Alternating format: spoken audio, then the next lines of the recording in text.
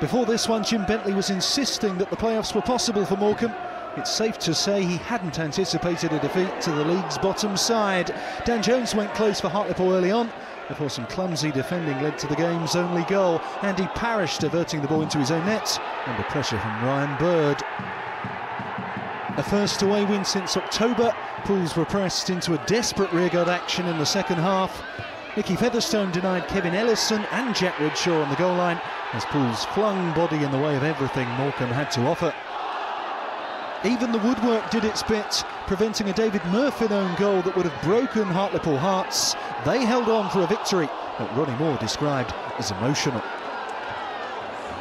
Yeah, not the greatest result for either York or Carlisle, of course, who've now got a challenging run-in to come.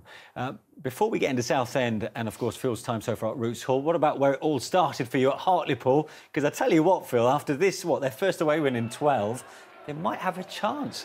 It still pulls on the heartstrings, you know. And you see an own goal there, so they've had a little bit of luck, but and it doesn't matter how they come, does it? Not at all, not at all. I think if they make a fist of it now, and you know, Tranmere lost the last 5 on the bounce now, so they're catchable. Then if they catch them, you're looking at the next one, and Cheltenham, Carlisle, and York will be feeling it. So from